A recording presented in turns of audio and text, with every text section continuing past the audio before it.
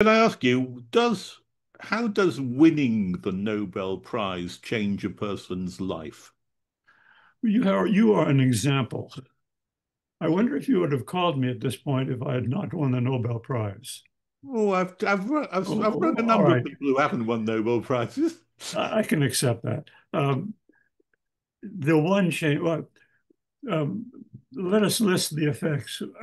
First, I played the Nobel Prize card once with my university to get the ability to park right by the front door.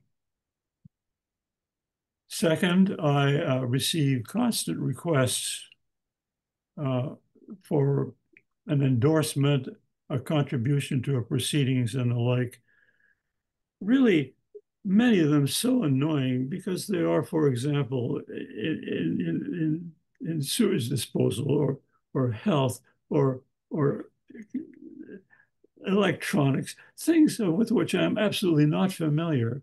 They are clearly just going after Nobel laureates in hopes of snagging one. It's quite stupid. Uh, so I get a lot of requests. Most of them I simply ignore. I occasionally write to complain. No. I occasionally agree to do something. And as I said, I agreed to do something with you because you mentioned that you'd known David Bohm, who I find a very interesting figure. Did you ever meet Bohm?